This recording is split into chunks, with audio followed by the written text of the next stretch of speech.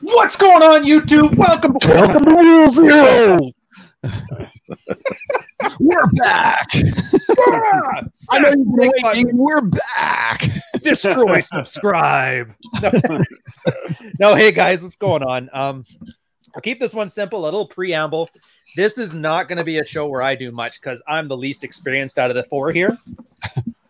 We were talking about comfort. And for a lot of guys, their problem isn't that they're starting from zero. They're not sitting in their mom's basement eating Cheetos, but they do have a certain level of comfort in their life that makes it very hard to strive for something better. Like Rich always says, chase excellence, and everybody else here has their own version of that. Chase excellence, and everybody else. Sorry, I did.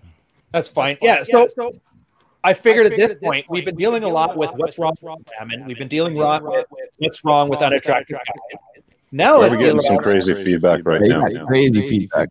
I'm not sure who that is. Maybe it's testing. It's all John's fault. It must have came in when John came in. It's fixed now. It's fixed now. We got it. Okay, good to go. So then why not? Okay, so you've read Rational Mail. You've joined Entrepreneurs in Cars, the private community. You've read all of Troy's books, which I'm impressed, by the way. It's a lot of books. You're in Body Language Mastery. You've been following me on Patreon, and you've gotten a couple lays under your belt. You're earning a little bit, and now you're comfortable. What do you do now that you don't have that fire under your ass, that threat of pain, being too comfortable? I figured Rich, great example of this one, because you're, I would say, arguably the most successful one out of the group here. So how did you go from normally comfortable and successful to hyper successful? Well, I think Rollo's probably the most successful, so why don't we pass the crown over to him? Oh my goodness! I didn't know how. Great, I'll put me on the spot right away. Well, I'm older than all of you. No, I it's I don't know. I hate to get all like esoteric on this, but it's like, you know, how do you define success, right? Is it financial success? Is it like your dent in the universe kind of success? And that's why when I'm talking, or when people like compare like my life to what it is that they're doing, and they'll say, "Oh, you got it so easy because you are from a different generation, or you learned this stuff along the way, and now we're still, you know, like we're still having to figure this stuff out." And I always say, you know, don't use my life as sort of like proof of like what you can do with your life. It's on you. You have to be building things for yourself. But that said, I mean, I've always been sort of a creative individual, so. I've had that talent that I use in a lot of different ways. So I started out just by sort of being a commercial artist back in like, say, the 90s, I think. And then I got into layout, and I actually was on the cusp of where like desktop publishing got into, from like old school, like actually doing manual stuff to getting to like Quark Express and Photoshop. I've been using when you see the thumbnails for this show and my show and everything else, that's the result of probably about almost like 30 years of my experience in Photoshop. So I've been doing it for quite some time. I started with like version like 2.5 or 3.0, and I found that I could use that to make some money. And that was my first sort of like step away from Rockstar Rollo to like, I can actually do something else and make some money. And I don't have to live in a single bedroom apartment in North Hollywood and have a spool for a breakfast table, you know? So I started doing that. And then I got into, from there, I decided to finally go and get my education, you know, solidified. The one thing I think that a lot of people don't really, I don't think they really realize is that education is sort of a reward in itself. Because I think a lot of people go to school to get a better job. Like the whole point of they're going to, like, if that's your point, go to trade school. Don't go to college. Go learn welding or electrician, or go learn something that's like a skill or a trade.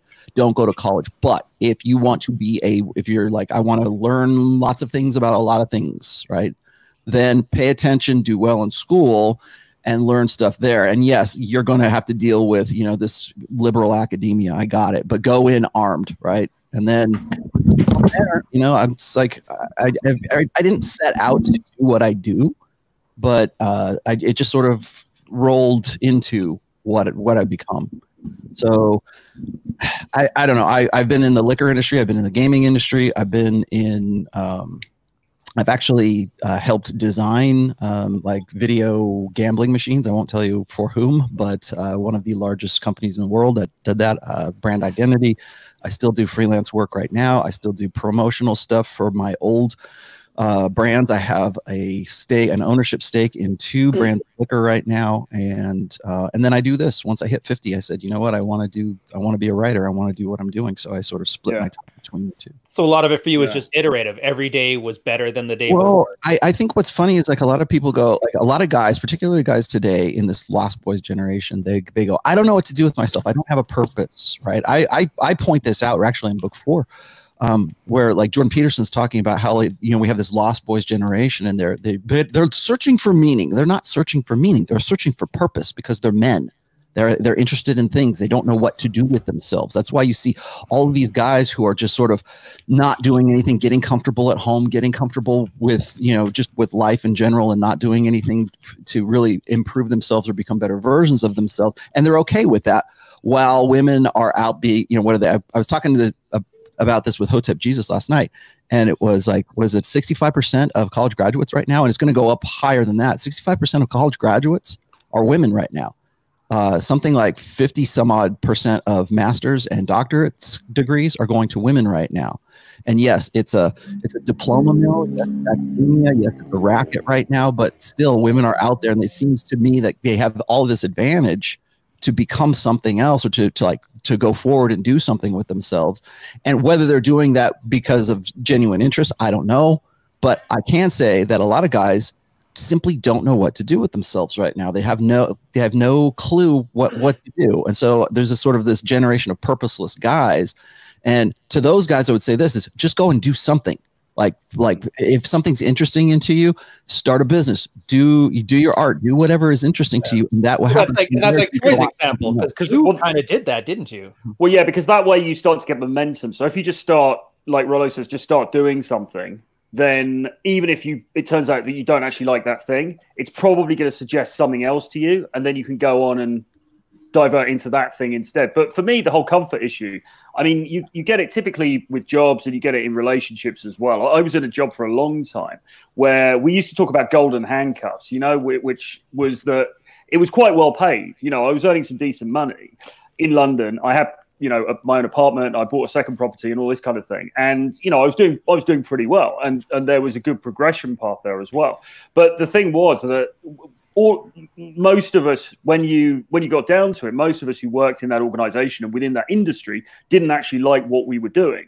And you'd have conversations with guys at the bar, you know, late at night when they'd had a few drinks, and they'd be sort of saying, no, I hate it, but I've got to do it because, you know, a lot of these guys have families to look after, and that kind of thing. So that locked them in. But more than that, it's sort of like, well, if I give this up, then what am I going to do then?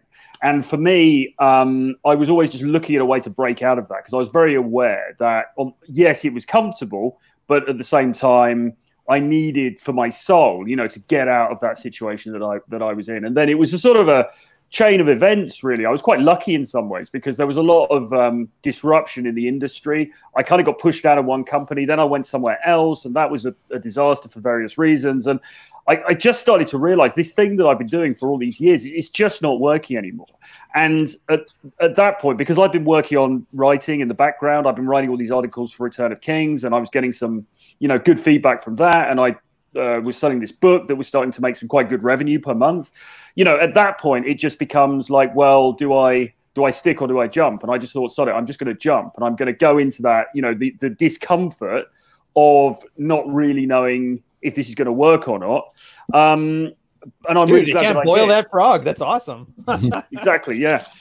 So at some point, you've just got to make the jump. You know, you've just got to think, sod it. I'm just going to do it.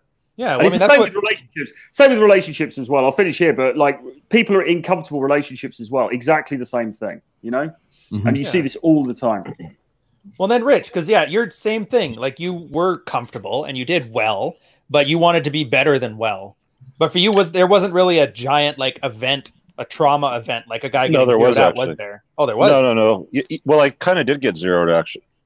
You know, if you want to apply that definition, because I worked for North America's largest collection agency at the time, and I was a branch manager. I think we were doing close to $3 million a year in sales receipts. We had a I mean, I had a really good team that was highly productive and very profitable. But the problem with it was you get hired for your resume and you get fired for fit. And about 8 months before I got packaged off, they transferred over this abrasive, rough French Canadian guy. I'll never forget his stories. Like, this guy would tell us stories about how his dad shot his face off, and he grew up fatherless because of it, and got into alcohol, and like he had all of these stories about what a rough life he had, and he was this heavy ass smoker. Like, he's one of these guys where you could smell smoke on him, and the smoker's voice, like first thing in the morning, even just going up in the elevator.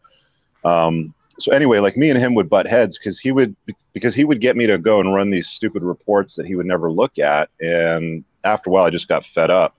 And I remember this one time he just started basically just demeaning me in front of 2 other managers, and I lost my shit on him. I'm like, I'm going to throw you and your desk out the window. And after that point, this is about 4 months before I got packaged off. And after that point, for about 4 months, everybody called me the office defenestrator, because apparently defenestration is throwing somebody out of a window. So I got zeroed out after that, because when the head office down in the States, which was partly owned by an Indian company at the time, and they were starting to outsource a lot of call center work, they said, well, you need to cut the head count, and management head count was on average making about 6 figures. Like, I think the last year that I worked there, in the 11 months, I did about 120,000 or something like that.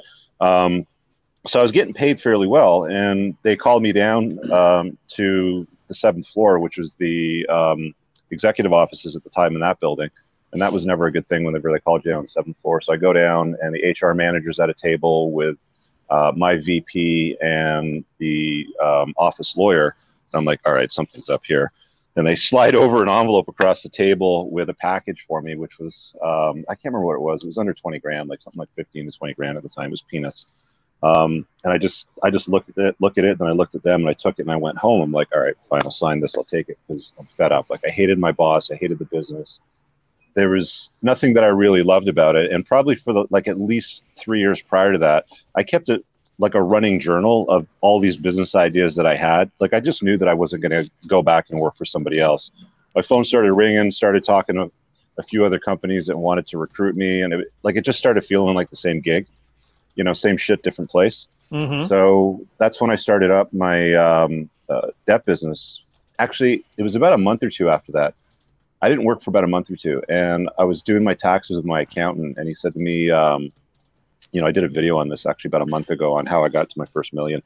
No, what's the title of the video? Title of the video is something like how I grew my business to $290,000 a month in sales. So you can go back and check that out to watch it. But basically, the guy said, I've got this guy that's got loads of credit card debt. I'm trying to do mortgage financing. What do I do to make it fit? It doesn't work. And I just looked at it. I said, I can just settle the debt. So he said, good, go do it and charge a fee. So I did.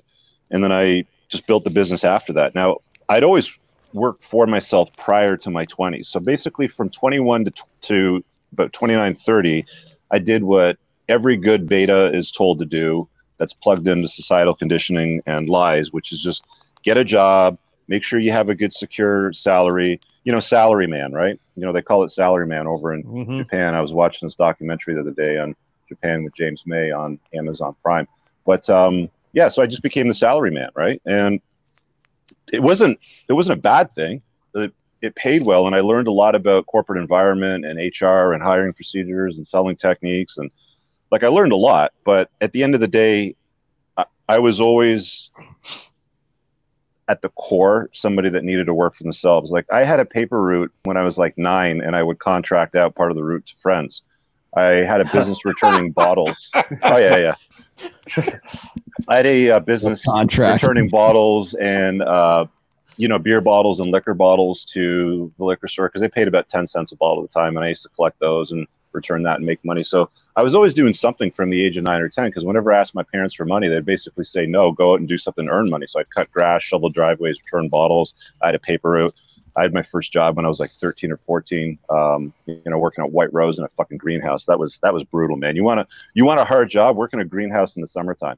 So I did a lot of stuff, but I was always running something on my own. I had a mobile car detailing business when I was 15, 16, with a friend of mine. But by about 30, I just went all in, man. Like I went balls deep, and I just knew that I'd seen enough guys do well at it that weren't any smarter than I was, and I just doubled down and I went hardcore on it. And you know, you just have to do the work, man. You want to get there, you got to do the damn work. It's as simple as that. Dude, I love that. And John, I'm gonna pass this off to you because yours is awesome. You literally like said, like, you know, everybody gives the platitudes about burning the ships behind you, so there's no going back. You actually did that, so you're not just saying it as a platitude. Well, like, I don't know if people know about Johnny's one. I guess yours too. You're just like, yeah, well, you guys, I'm out. When you tell your VP that you're going to throw him out the window with his desk, you're pretty much guaranteed to get a package at some point. Fair point. Fair point. I mean, like, this was a big company. Like, we're talking 800 staff. You know, the CEO is probably making well over $1 million. Like, it was, yeah. All right, Johnny. I always love hearing your story because you basically just uprooted not only to like a different place to live, but a different culture, a different language, a different everything. Yeah, well, I mean, I'm a big fan of just, you know, going all in. And when you go all in, either you win big or you lose big. But when you lose big, you also learn big. And like, I don't know. I mean, I'm just so used to not being comfortable that like being comfortable is actually uncomfortable for me. Like I'm always trying to do something new. Like this is just who I am. I'm always like in the gym. I'm always at jiu-jitsu or Muay Thai. I'm always, you know, working hard on my YouTube channel. I just think a lot of guys, it's so easy to pay $8 and watch Netflix and smoke weed and jerk off and watch porn, and just instead of like going to the gym, instead of cooking food, instead of going to pick up chicks, you know, they're taking the short and easy route.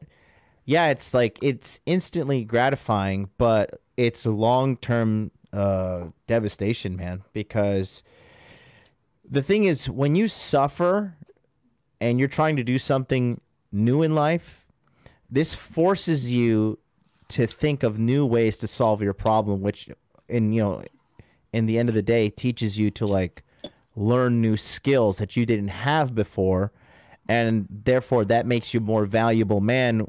And the more valuable you are, the more you're going to get out of life, whether it be with women or in the free marketplace with the economy, you know, money and all those things. So if you're not challenging yourself to grow, by default of life, we're just naturally decaying things. Our mentality is decaying. You know, if you don't stay sharp mentally, you don't stay sharp physically, you're going to be regressing. Like men and humans in general, we're like the stock market. We're never going to the side. We're either going up or we're going down. And by default, you're going down. So if you're not like working hard to make yourself better, I mean, what are you doing? Like, this is why your life sucks if you're having like a problem in your life. Yeah, well, dude, that's funny because, you know, Rich was talking how you had your journal and all the books you did. I kind of did that too. So like my last 4 years in the military, I was kind of done with it. I was giving it a last chance. I started a degree on the government's dime right then. So by the time that fourth year came, I had enough options to leave. So I was my version of a book, and I went off and left and did corporate.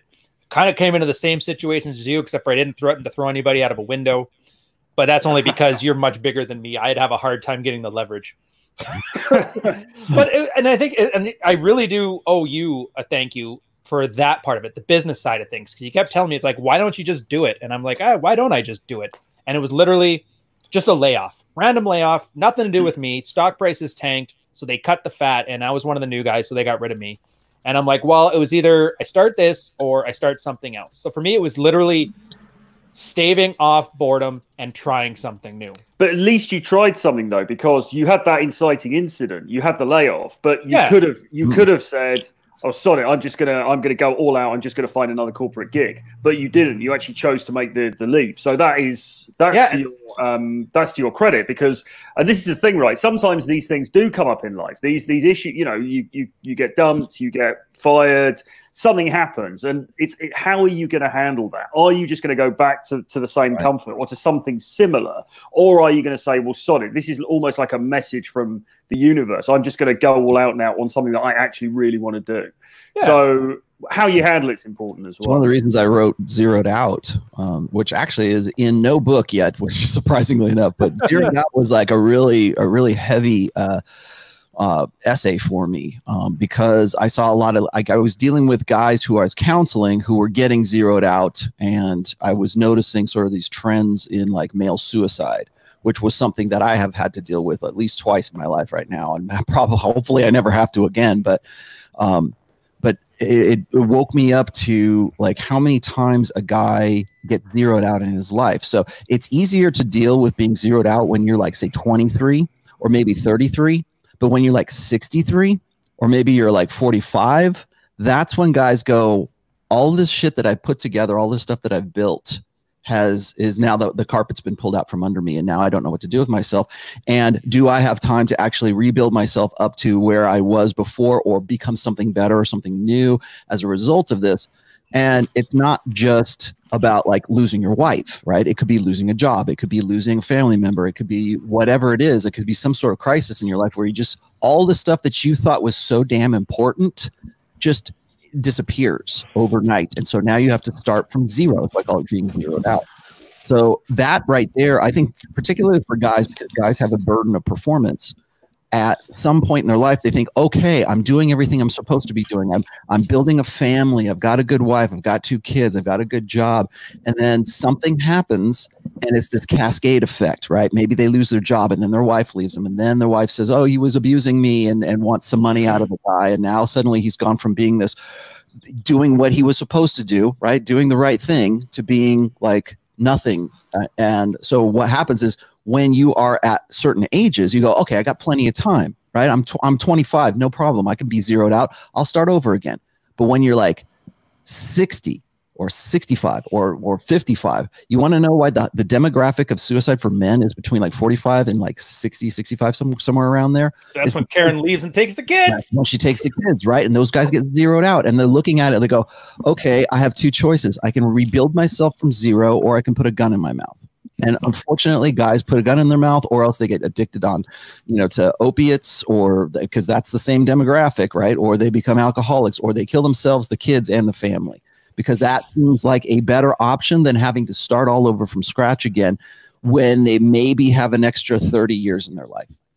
Yeah, but that's another thing is it's kind of an identity. Like you listen to Rich's story, you listen to Troy's story, to John's story, to your story. Like Rich never said, I was Mr. Corporate. I lived for that job. I ate and breathed it. When you talk about the company, I say we, like it's a person and it's a good friend of mine. Like none of you guys had any of that. It was just kind of, this is something you did. And then when something you did was no longer working for you, and correct me if I'm wrong, this being the common thread, it wasn't working for you. So once it started to become untenable or caused a trauma, even if it's a small one, like a layoff or want to throw a guy out of a window, or in Troy's cases, like a merger causing some issues, or John's case in that I don't speak Japanese. Like you do something about it but I can picture that 65-year-old guy who's been doing that same job for 30 years. That job is probably part of his identity. Well, I never bought into the whole idea of corporate work as being something to be your identity. Do you know what I mean? Like a lot of people do, though. A lot of people make it like part of them. It's like part of their DNA. I never drank the Kool-Aid on that. All the way through, I was doing it. I just thought this is kind of shit, but I'm making the money or whatever. But I saw people around me who did, like you said, who did seem to have drunk the Kool-Aid, who were like really pumped up on it. Like, I love my job. This is just my, and I was always wondering, are those people putting it on, or are they serious? But maybe they're serious, They probably are serious. I remember one thing at my last, I used to be in the recruitment business for the medical device industry. And if you made $100,000 in quarterly sales, you got about 10 to 15% of it, and then you got to go something called Gold Club, when you got to go to lunch at like the Mandarin Oriental or the Ritz-Carlton or something like that. And I just like, at first I bought the Kool-Aid. I was sipping the Kool-Aid like, yeah, I want to get into Gold Club, but not for like going to have lunch, but going for just the achievement, right? I love just achieving things. It's like a status flex. Yeah, exactly. And then, there's like that competitive sales vibe in the air. And I just remember so many people were like, yeah, man, we get to go we get to go to lunch in this really nice restaurant. I'm like, yeah, but you can take like $200-300 and just go have lunch there any day of the week. Like, it's really not that big of a deal. And I'm making this company $100,000, and they're gonna cut me a check for $15,000, and then pay me that money out in 3-4 months down the road. So I wised up real quick to it. I was number one in the month of December in 2017. I pulled in $70,000 in 1 month. They're like, congratulations, we're gonna give you $6,500 in 3 months. And I was like, I'm fucking street smart, so I was like, damn, this is a shitty ass deal. And that's when I quit, and I fucking made my business, and now I'm doing pretty well. I'm working for myself. I'm fucking super happy. But a lot of people, when I told them, they're like, yeah, so what are you gonna do? I'm like, I'm gonna quit this job, which is like, this company I worked for, they're Recruit Holdings. They're the official sponsor of the Tokyo 2020 Olympics. Nice. And it's not like I was quitting a job at like Home Depot, but like, I quit this job, and they're like, what are you gonna do? I'm like, I'm gonna become a YouTuber. And they're like, okay, what are you really gonna do? Yeah. Had you been doing the modern life dating stuff before you quit, or was it just from scratch? No, I have done it. I've been doing it since 2015. And like, everybody thinks like, oh, this guy MLD just blew up overnight. Like, nobody was watching my awful videos in 2015 summer in July when I came out. And so, but yeah, it was years. Nick Krauser was giving you grief back in 2020. Yeah. Nick Krauser. Yeah, he wrote I baited Nick him. Krauser gives everyone grief. Yeah. I baited him into writing about a piece about me. But that's like, it was uncomfortable to make video after video after video. They only get 25 views, and I did it for like 3-4 years, but I learned that, hey, you know what? I really, quite frankly, I hate making YouTube videos, and I hate editing, and I hate doing all that stuff, but I love live streaming. So the live streaming started picking up in popularity in like 2018-ish, and so January 21st, 2019, I said, I'm gonna do a live stream every single day for as many days as I can, and like now, I've helped out over 650 people in body language mastery alone. And like, if you want to just go off as subscribers and people who book consultations and stuff, like, I've literally helped thousands of men. But like, even right now, it's 1 a.m. and quite honestly, I had a long day and I'm fucking exhausted. And don't that want flak to do jacket this. Has to be heavy. This thing is like 500 pounds. It's one Socrates. And, so, but yeah, like, but it's uncomfortable, and quite honestly, I'd rather just go lay down. I want to watch Bloodsport, and but I gotta like do this show, and then after this, I gotta do Dude Party, because it's part of my grind, and it's part of who I am, and it's part of why I am an above average man. It's why I can go to sleep when I want to sleep and wake up when I want to wake up. I'm not super rich like Richard, but like I'm well enough off that I can do whatever the fuck I want and not really worry about it. And it came through like years of grinding and figuring this shit out, and quite honestly not being comfortable doing it. Well, that's another definition. That's a more subtle definition of comfort, isn't it? What John's talking about. That is like, so it's not just saying I'm not going to have the comfort of a relationship or a stable job. It's actually saying I will undergo discomfort in my everyday life in order to make this happen. So I won't sleep as much as I wanted to. I'll maybe get up earlier than I want to. I'll work when other people are out at the bar. I'll do all of this stuff, and I'll actually suffer discomfort in order to achieve that greater goal. And sometimes you need to do that, and this is another thing about doing the work, isn't it? A lot of the time people, they want the results, but they don't want to put in the grind. Yeah. And I will add to this too. There's that manufactured discomfort, and then there's actual discomfort. Well, like cold showers and yeah, exactly. The cold showers, I only drink black coffee with no sweetness meme. Yeah. Like John's discomfort and Rich's discomfort and Rolo's and yours and mine, it was all because like a means to an end. I slept less today because I got to do some more hours for this work, and this is a revenue generating activity. Or in Rich's case, like I walked out with and you probably, I'm guessing with that $1,000 severance, you probably could have fought and got a little bit more. But for you, that wasn't a fight you wanted to pick because you saw better use of your time elsewhere. Am I right? Exactly. Yeah. So it's like you got to pick the proper discomfort, and it's almost by ignoring the discomfort. If I got it right, it's about picture where your end state is. In my case, it's having a business, makes as much as I earned when I was working corporate side. So not quite 120, but I was pretty close to there anyway. So getting it to there is a goal. So any discomfort between now and then is in means of that goal, not just well, a ninja took a cold shower and had his ninja course with a cigar, so I might as well do that too. See, and jab it Ivan there. And that's kind of interesting because now that everybody's shared their story, like Troy, you quit. You didn't really have any other source of income. John, Ryan, you got a package. I took a package before I started up my own thing. A lot of guys ask about side hustles and running a business on the side as they, kind of go about it and try to get something off the ground. And when I took the package and went home, I was 3 weeks into my first home, right? So I had a mortgage to pay. I didn't have a lot of money saved up. I probably had about 6 or 7 months of worth of runway saved up, for living expenses. You're pretty, you're motivated as fuck to make stuff happen. In a position like that, you have to make it happen. Nothing will get you going like that, if you know what I'm saying. Oh, 100%. And I think that's a good answer to the Codeaholics. Thank you for the $20 super chat. He's like, at what net cash flow would you guys say somebody is rich? Honestly, we can say what makes you rich by the demographics. I would just say once your mortgage is paid, your bills are paid, all the things you have to do to live are paid for. And then if you want to get something, you don't have to calculate how much it costs in your head. Once you're at that point, I would say rich. For me, I just say rich is being able to be free. I don't work hard because I want money. I need money. I'm a pretty simple guy. Today I had some pancakes that were $5 and I was really happy, but I didn't have to go slog away at an office today. I didn't have to go teach some English lessons. I didn't have to go do anything. I had to take a taxi, which was $20 and get some pancakes. Yeah, but you didn't even give it a second thought. You're like, I want pancakes. You didn't think in your head, all right, if I have pancakes, then I can't have a Coke. And you know what I mean? Yeah.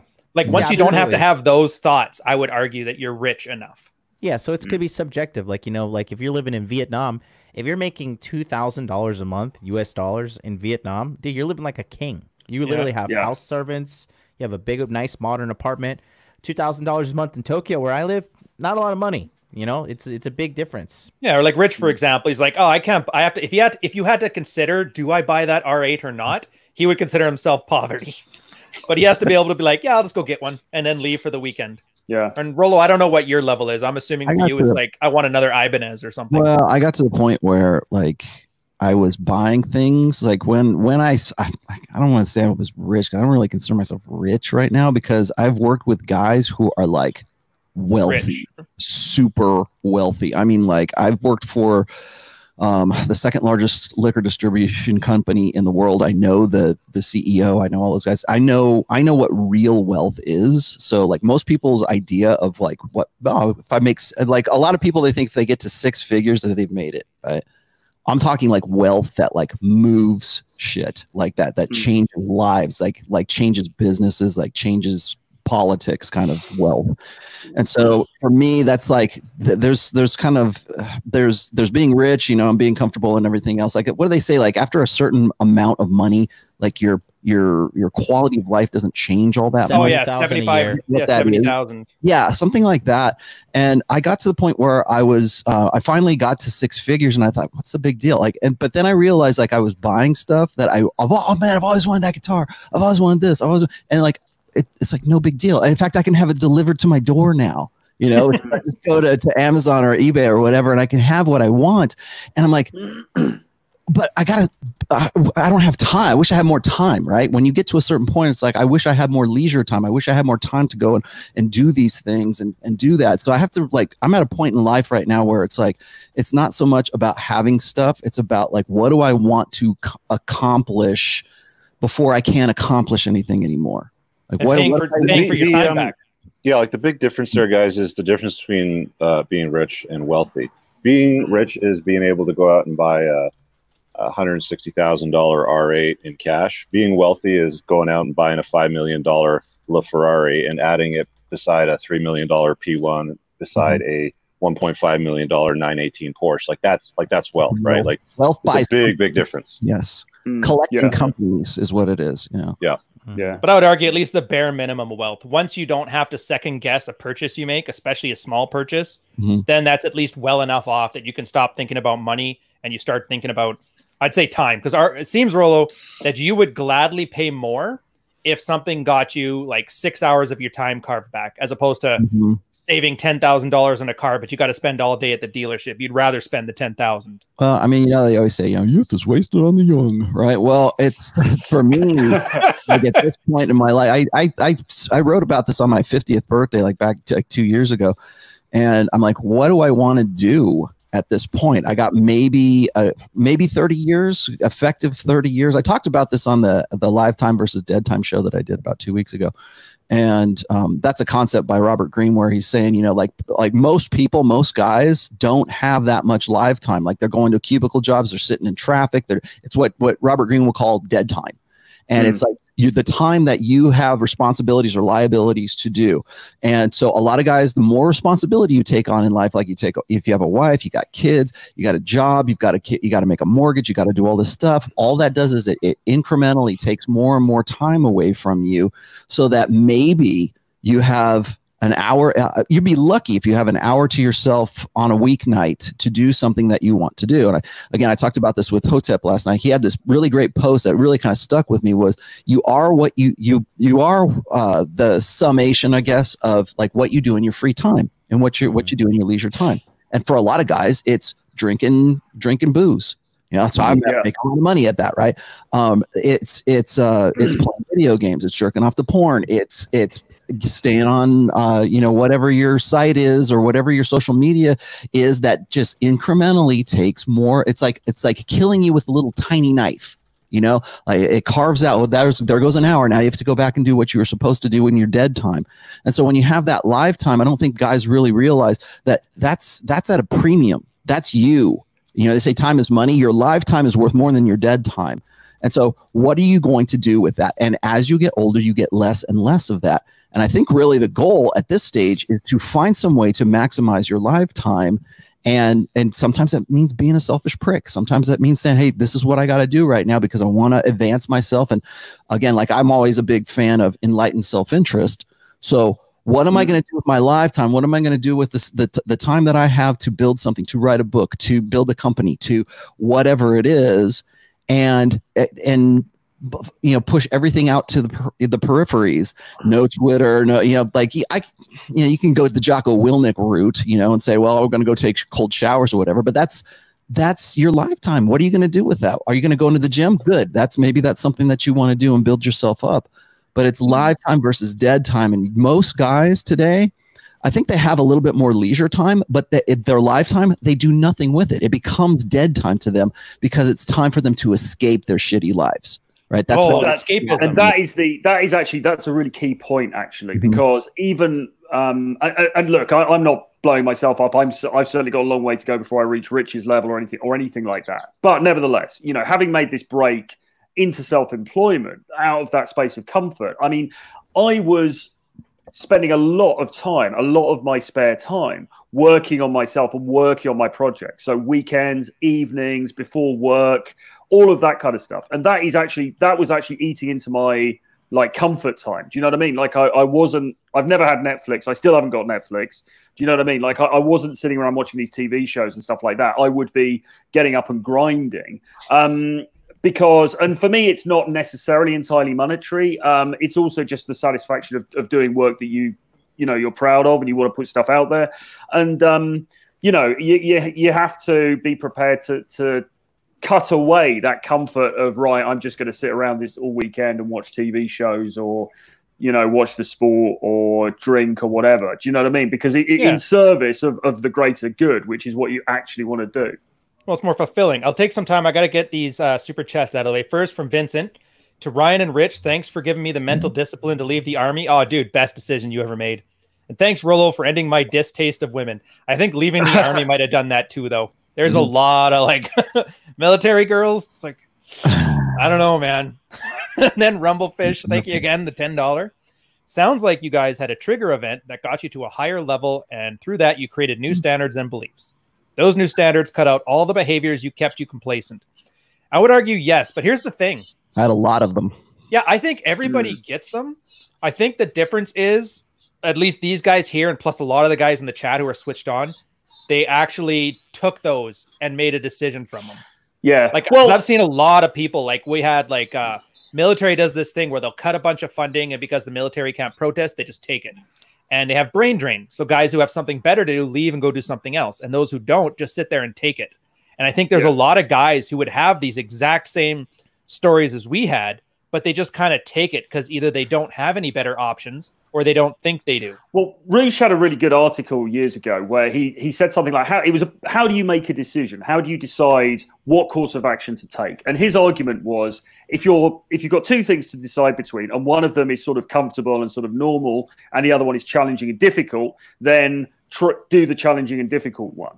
Because kind of what's been said already, either you're going to win big, and even if you don't win big, at least you're going to learn something. You're going to gain that life experience from it. So, without the risk of this becoming us all sort of patting ourselves on the back and going, oh, look at the stuff we've done.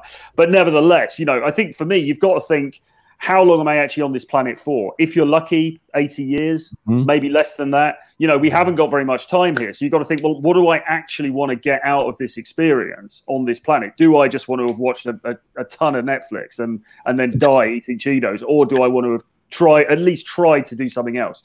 And when you start to look at it in that context, then you can start to apportion your time a bit more profitably. Yeah, and here's my question for you guys. Sorry, John, I'll pass stuff to you next. So obviously you guys make the tough decisions. How many people in your life told you that it was a bad idea? Like military, quick example. This is the best job you're ever going to have. You should never leave. It's these guys who joined straight out of high school, like literally scaring you into thinking as soon as you leave, you're taking a pay cut, you're going to be destitute.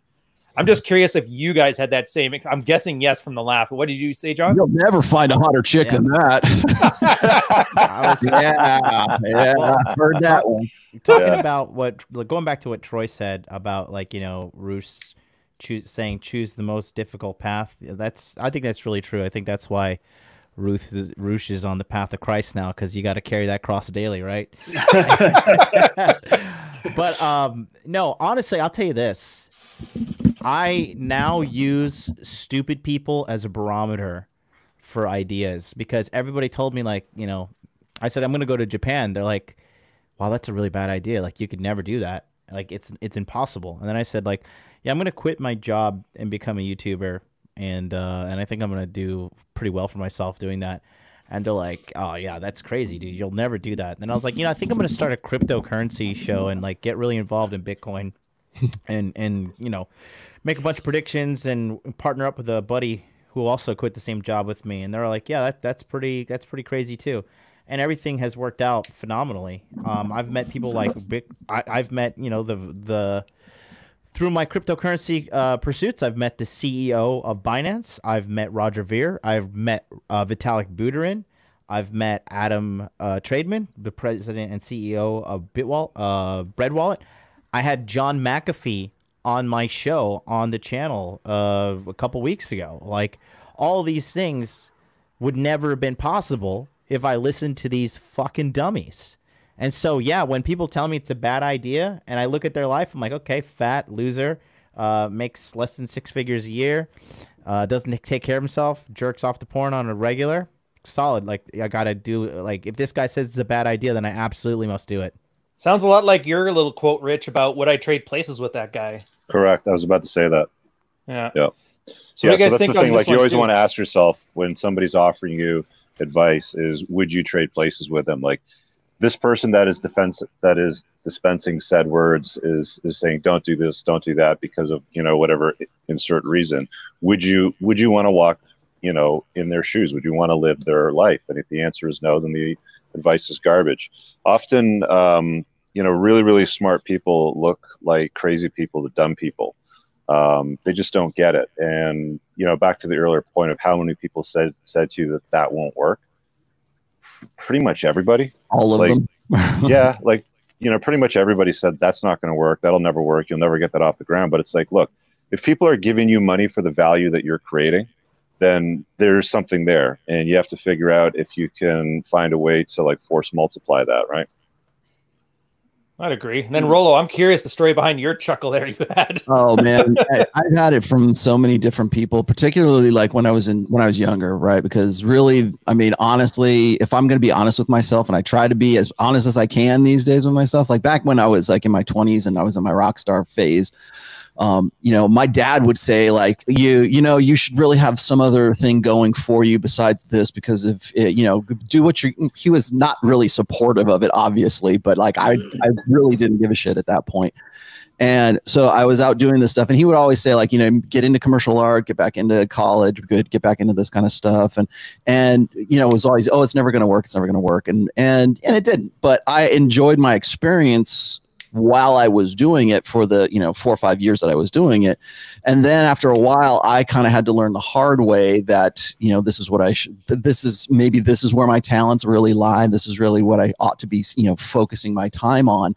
And then, you know, a series of events where people were saying, well, you're never going to be a success at this. You're never going to be a success at this. And then there was times where I go, okay, maybe they're right. Maybe I should, you know, do some, maybe I am in error. And then what I've found, and I wrote this in my book, is what I've found is that when I made myself my mental point of origin, when I started adopting the ideal of enlightened self-interest, I found that I did better in those situations than I did when I was doing what I was supposed to do, like what people were telling me to do, whether it was with a relationship with a woman or if it was a job or whatever. And I'll tell you, the thing that gets you is once you get into a position where you have liabilities and personal responsibilities, making that decision gets harder and harder because people are dependent on you. And so when you say, you know what, I'm done being this, my career, and now I want to retrain, or now I want to go and do something like this because I really feel like that's where I want to go and I want to do that. Most guys won't make that decision because their wives are telling them, no, you can't do that. Well, how will we feed the baby? You know, there's all these things that are piled on you so you don't get out, so you don't break out. And usually it takes a zeroing out for you to realize, okay, now I've got nothing left to lose, so I'm going to go this way, I'm going to do that. And lo and behold, it works out for you because you are your primary, you know, decision maker. You're the primary person in your life at that point, rather than like thinking about like other people or your wife or your kids or whatever before, you know, you have to, I don't think enough guys trust themselves or give themselves permission to make changes for themselves. And so they believe that. And so when I was like, my dad would say like, oh, this isn't going to work, you shouldn't do that. And I tell you what's funny is I became successful because I didn't listen. I became successful because I didn't listen to a lot of the people saying, well, you shouldn't do that. You should do the responsible thing. It's this what's what I called old order thinking. And so you got these guys who think that like my mom, for example, is a really good example. She's old school.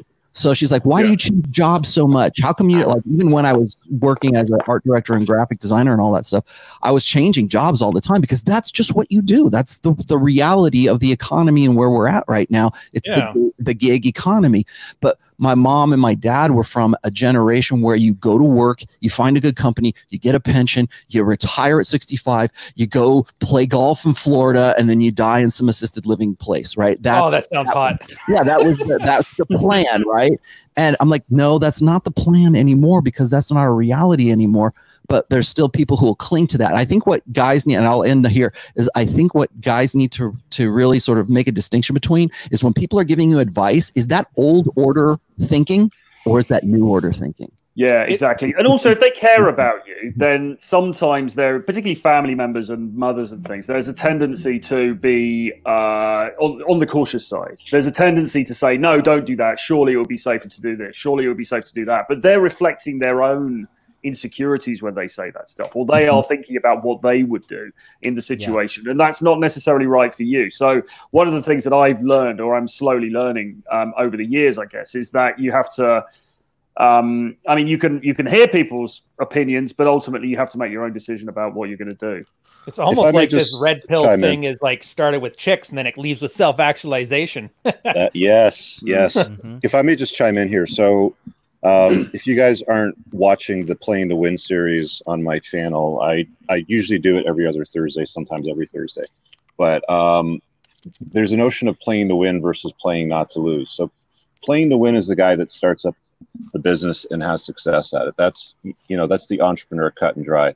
The playing not to lose thinking model is go and get a secure job that has a good pension with good benefits and time off, like, you know, firefighting, teaching, you know, stuff like that.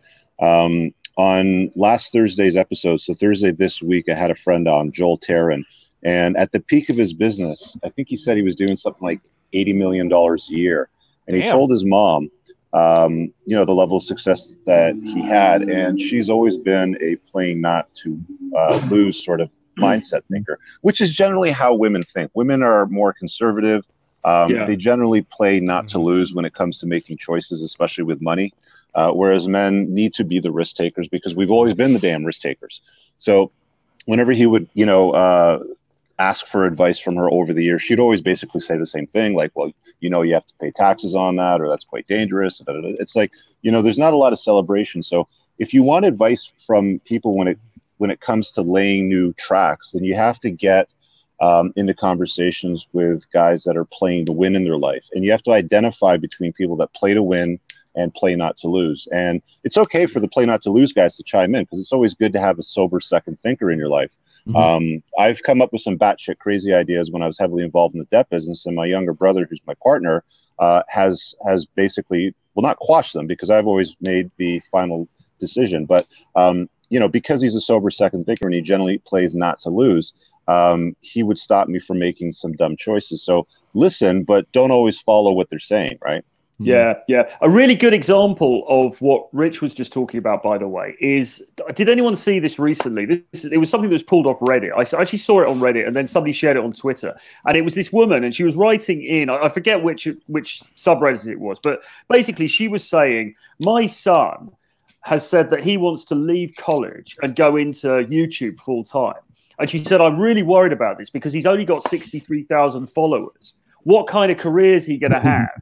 He's only got this 63,000 followers on this crazy YouTube thing. Like, you know, surely he should go to college. And people were sharing this around and going, well, this is ridiculous. I mean, 63,000 followers. I mean, that is, you know, the guy's got decent traction already. I mean, really good traction. You could be making decent money off of that, even assuming that even if he didn't grow at all. So that's a really good example of what I think most of us on this panel would, or all of us on this panel would regard as bad advice from somebody who, you know, sure, she cares about him, but she doesn't understand the reality of the opportunity that dude's got. She doesn't know what the fuck she's talking about. Dude, you don't need a lot of subscribers or followers. Well, to exactly. Make money. Well, we know that, don't we? But I mean, if you've got 63,000, you're bloody good to go, aren't you? I mean, I'm talking for the audience members who may not know that. Like, you know, dude, if you have 63,000 followers on YouTube, like, you literally can make $1 million a year off of that. It's very, very possible. You could probably do it with 20,000 if you're really good at it. I was talking to Hotep Jesus about this last night. It's what I call this is in my fourth book. It's what I call the hustle economy. Right now, we've moved from the gig economy to the hustle economy. And that's really, technically, that's what we all do, really. But some people are more grifters than others, right? I mean, there's guys who are just sort of the red meat for the red pill kind of guys. And then there's the guys who actually are putting stuff out there because they want to, like, that's their thing. Like, they want to help. They want to do something for it. And I think a lot of people, their heart's in the right place, but their idea of what they're going to do on YouTube or what they're going to do as a sort of an influencer, right? Or they're going to get into sort of the hustle economy, as I say. But the problem I think is going to happen is that that hustle economy is going to get so saturated that only the guys who have like the real, like the balls to stick with it are going to be the ones who are going to be the successful ones. Because right now everybody is doing this and they're seeing the formula and the template to do it. In fact, there's grifters that are grifting the grifters right now. Giving you like, here's the template to be a successful grifter. I'm a grifter grifting you, right? And the so alpha grifter. When you see them coming. But when you see these guys coming up and they're like, I'm a life coach, I'm like the barrier to entry is so low right now that anybody can get into it. That's why an account of like 60,000, like I've got 43,000 subs on my YouTube. I've got 60,000 followers. And I'm an author. I've got 3 books out that I had before I started doing YouTube, before I started doing anything else. But what I see happening, and I said this in the State of the Manosphere address that I did back in 2018, is that you see these guys coming in to the hustle economy and they see it as easy money, and it is now. But I think within the next, like, say 2 or 3 years, maybe even 4 years, all these girls who are getting in on OnlyFans, which I see is also part of the hustle economy, that's getting saturated. Things are getting easier. Like I said, the barrier to entry is so low that everybody's getting in, and they see it as like easy money. It's certainly better money than working in a cubicle somewhere or flipping burgers or being a sandwich artist or barista or whatever. It seems like a better idea to do that. I'm not going to college. I'm going to be a YouTuber. What are you going to do? Well, you got to hustle. You got to be a clown. You got to do something. You have to stay on top of that. And I don't think that a lot of the guys who see it as easy money understand what the future commitment to that is going to be. So what happens is you get these guys who quit their day jobs to become, you know, the pinnacle of a man, or the, you know, start their fraternity of whatever, right? I knew that was coming. And they think that, and so they quit their job, and they're probably making another $10,000, $20,000 more per year in that job than they were at their regular job that they were told was what they should be doing because it's a regular paycheck. Now they're doing this, and it's an irregular paycheck, and it's dependent on them hustling constantly. And I don't think that that's sustainable for certain guys, for certain personality, or for certain girls for that matter too. For certain personality types, sustaining that becomes really, really difficult. Well, and as we go forward, it's going to get more and more difficult. Well, you've got to go all in, haven't you? It's like John said. You've got to go. If you're going to do it, you've got to be like, right, I'm going to smash it. I'm going to just put out content constantly, because that's the only way that you're going to get traction. And even then, it's not easy, but that is the only way that you're going to. I mean, there's the old saying, isn't there? The one thing you can control is how hard you work. Yeah, pretty much. If you know, if you like, you can say that everybody else, they've got all these different advantages, but I know that I can outwork them, and if you can hold good to that, that'll take you a long way, I believe. And I think that's a good answer for this guy's question too. The choice plan B is just to do it to the utmost of his ability, and I think that's a great plan B. Basically, that's not a plan B. Just do it. Worry about that later. A lot of people, like, you know, that's a great X factor in life is, and I'm glad Troy mentioned that. The amount of effort you give can be the great equalizer. Like, honestly, when I started as Rule Zero, I had the least clout of everybody on this panel, but I fucking did a show, and I still do a show like pretty much every single day. And now I'm like kind of catching up in respects to everybody else on the panel, because I've been literally putting in work every single day. In June, I'm live streaming every single day on my show, 9 a.m. And so, yeah, that's the thing. We don't live in a scarcity society anymore. We live in a post-scarcity society. So for all you guys out there who, like, the guys who typically complain, if you have enough time to sit around and complain, you're not working hard enough to get what you want, period.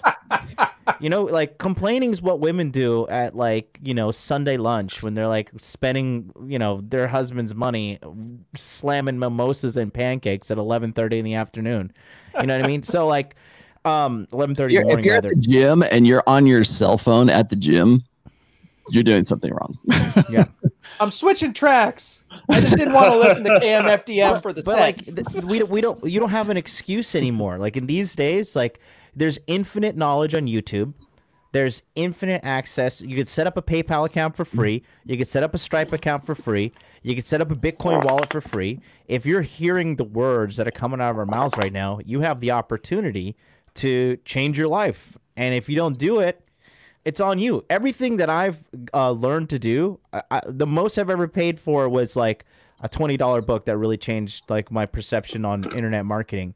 And then other than that, like, you know, I got help from some people on this panel, and I was able to change my life. And to this day, I'm still pushing forward, but it doesn't stop. Like, I'm still, you know, I started reading some real estate books recently, and I just learned, like, I learned the other day this book, a great book called Tax-Free Wealth, talking about how depreciation is one of the best assets you can have on your tax return every year. And I didn't even know about that. So there's always an opportunity, and there's always a way to keep growing and moving forward in today's society. So this is why I'm very hard on guys. Like, you know, if you have some kind of mental or emotional trauma you're carrying around, and, like, you know, the software's messed up here, I understand. But other than that, like, the opportunity is available for everybody. But sitting around whining, it's not going to help you. Yeah, sorry, man. I was just going to say that, like, I'm glad you're saying that, because I often get criticized for being too tough on people and not caring or humble or whatever the you big the term softy, they don't know use. you. But You're shaming everybody. yeah, here's the thing, guys. 20 years ago, Rollo Tomasi would not exist, right? Like, you would need a book deal to publish a book. Now you can go and publish your own book. So things have changed considerably. Like, everybody, like, who is it? It's PewDiePie that's got the biggest channel. Like, we all press the same upload button that PewDiePie presses when he publishes a video or if he live streams. We all, like, there is no gatekeeper to many things anymore. Whereas in the past, you'd need to have a manager, you'd have to have a deal with a production company, you'd have to have a contract for so many episodes, blah, blah, blah. Now you can just publish videos if you want straight to YouTube. So whether you're publishing books or videos or any kind of information product, those things have, like, the barrier to entry has completely been removed. There is no gatekeeper. It does not exist. I mean, the gatekeeper literally, the gatekeeper literally is having a cell phone and a corded microphone, and that's it. And you can publish videos on YouTube, right? And a bucket hat. That's all you need to succeed in life. And a bucket hat and a wife beater. Don't forget the wife beater. Yeah. All right. So on that note, then, we've been going for a bit. I'm not going to lie to you guys. It is sunny as hell out there. And I don't know if you noticed this, but because of the Seattle riots, COVID is officially over. So I'm going to go around the thing here. Start with Rich. Give us some closing thoughts, and then you guys go out and start banging some hoes or build something. Yeah. Put it in the chat. We should make a hashtag for this, like a Rule Zero hashtag. Put some shit you've done with Rule Zero hashtagged in it in Twitter. I'd love to hear it. Oh, that'd be Rich. Good idea. Yeah, get out there in the sun and get some vitamin D and hit the gym and just, do your thing, man. Like, there is no barrier to entry to creating something. And if you're not on my email list, it's entrepreneursincars.com/red-flags. Make sure you subscribe to my channel, and that's just what's up with me. All right. Oh, me. I will be on tomorrow. John, we're on tomorrow on my show, right? You're coming on with me? Yeah. I guess so. Okay, possibly tomorrow. I will have John on with me on my show that is at 1 p.m. Pacific, 4 p.m. Eastern. I'll let you guys speculate on what we're going to talk about if I come down.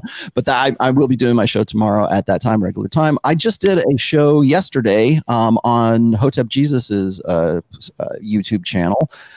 Speaking of another guy who, it's interesting is Hotep Jesus has like 185,000 Twitter followers, and he's got like 30,000 subs on his YouTube. So that's interesting to see the balance between those two.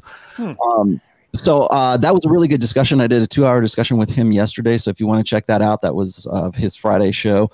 And then what else am I doing? Oh, the closing thoughts. If this is like, what we've been talking about is something that you are either struggling with or, getting off the couch kind of thing. I did a really great show. I pat myself on my back. It was called Alive Time versus Dead Time. You can look at that on my channel, and it goes into a lot more detail about what I was talking about. But if you're looking for some sort of resource, I think the very best resource for this is reading Robert Greene's Mastery, the book Mastery. Because it pretty much reiterates what we've been talking about. Yeah, I co-sign that for sure. We have never lived in an age where we had more access to more information and more opportunity for becoming a master in whatever it is, or in multiple things. And it goes through like the process of like sort of finding a mentor and sort of busting yourself down into this mentality where you have to push yourself forward, and you have the access like never before. But in spite of all of that, we've never been more lazy. We've never been more lethargic. We've never been more purposeless. So I just wanted to promote that out there because I really like that book. When guys ask me about this kind of stuff, that's the first thing I say. Fair enough. All right, Troy, now that the UK, it's illegal to have sex, what are you doing? It is now legal to have sex, but they have advised that people wear masks while they're doing it. So, which is kind of hot when you think about it. So just follow me on YouTube, check out my YouTube channel, follow me there, subscribe to my channel. Really helps me to grow the audience. The main bit of news from me is that my essay and article collection, Renegade Dating Domination, is out on Monday, which is the 15th of June. It's a mammoth thing. It's 2 volumes. This is digital, by the way. It's a digital download, but it's an EPUB and a PDF of all the best articles that I did in the Return of Kings period, and all of the best some of the best articles also from realtroyfrancis.com as well. So that drops on Monday, but it's available for pre-order now. So if you go to my YouTube channel, you will see the link for that. So jump on board with that as well, because you get a 25% discount if you buy it in the promotional period. Nice. I'll leave it there. Sorry, Johnny. Hey, so every day this month on my channel, 9 a.m. Eastern Standard Time, we are having Generals June, where I am interviewing all the generals in the Hot Dude Army that are going to be featured in the upcoming 3-week educational seminar starting July 1st in Body Language Mastery. June 25th, Body Language Mastery opens again for 5 days. You can text MLD to 30500 to get on the waiting list, or you can just go to modernlifedating.com/body language. We're going to continue this conversation about comfort. It's killing men, it's destroying lives, and how it's the silent but deadly killer. Me and my man Myron Gaines, we're going to be on my channel on Dude Party, episode 32. We're talking about why comfort and convenience is the enemy of men. As soon as this broadcast goes dead, we're going to go over to my channel and go live. So see you guys there for that conversation. It's going to be a good one. Nice. Okay, I'll end this one off. Thanks, guys, for showing up. Don't forget to hit the like button. It's nice to hear about the bagging groceries and a red pill lens, but I would suggest Dude Party anyways. For me, my book just came out on Kobo, so Fuck Files, 15 Lessons from a Decade of Women. Link down below in the chat for Amazon. Right now, it's on paperback, it's on Kobo, it's on Kindle. The audiobook is coming, but there's a lot of construction going on in the recording studio, so it's a little bit slower going. And then beyond that, I guess I'll go check out Dude Party. I got nothing else. So cheers, guys. Let's get some sun. All right. See you guys.